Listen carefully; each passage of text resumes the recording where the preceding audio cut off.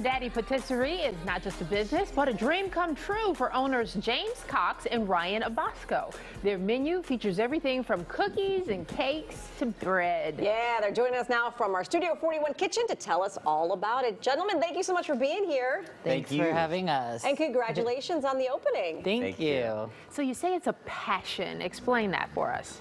So for me, it's been a passion since I was a kid, and I took a tour of the Palms Casino in Las Vegas. Wait, first of all, you're a kid in a casino?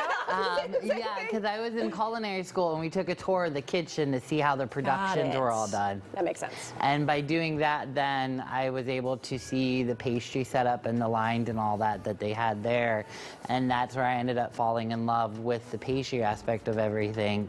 And then the culinary's has been in my blood since I can remember. So fun. Okay, what are you going to be making for us today?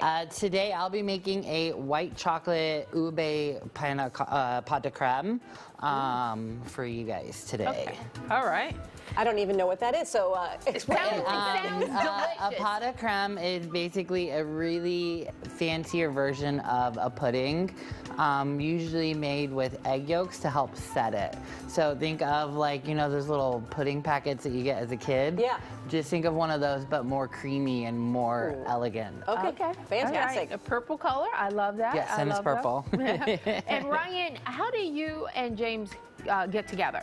So James and I actually met through a common friend. And then we kind of talk about, you know, our background in terms of baking. I really don't bake, to be honest, 100%. But what I do is with the business, I do the business side of things. So more like the operations and all of that.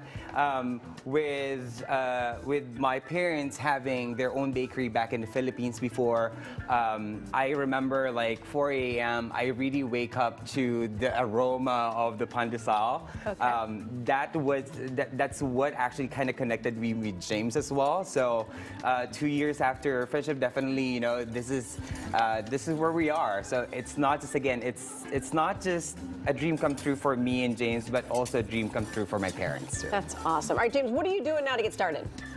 So what we did was we went ahead and bloomed our gelatin in some cold water, and what we're working on now is we're bringing our heavy cream to a boil.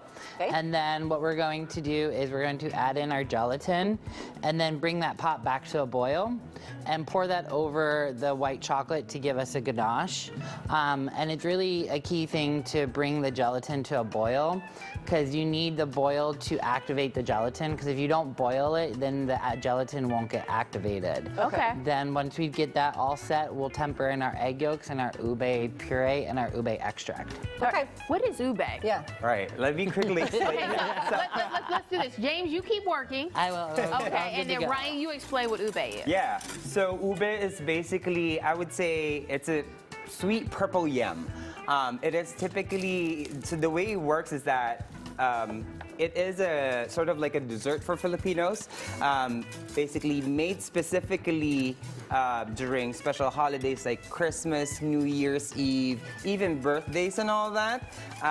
Really, it's a hit, not just in the Philippines, but now here in America as well. Okay. Yeah, and we should tell folks, so Sugar Daddy, where the name came from, because I'm a big fan. This is great. Yeah, so how it started is that it started as a joke wherein James typically brings in a lot of sweets during gatherings, friends, parties, birthdays, and all that. So the joke was like, well, you are technically sugar daddy.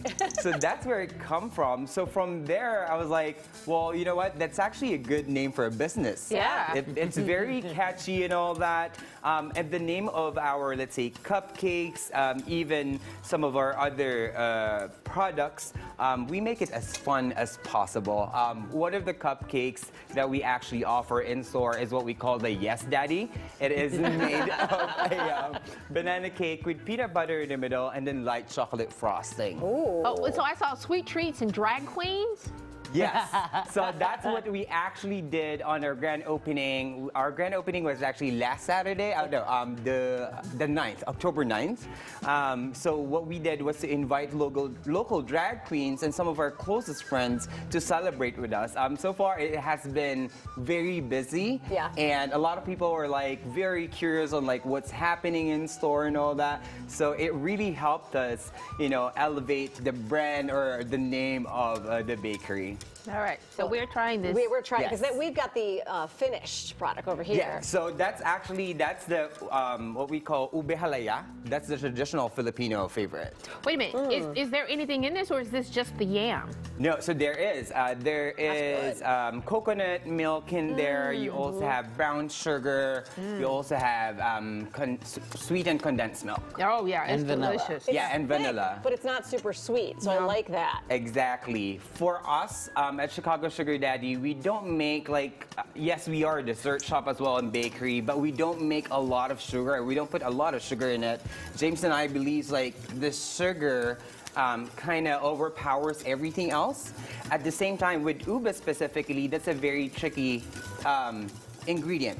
Because it's either it's gonna taste like pure sugar if you put too much of the sugar, or it would taste like very bland. Oh, So you yeah. have to really find the right balance to it.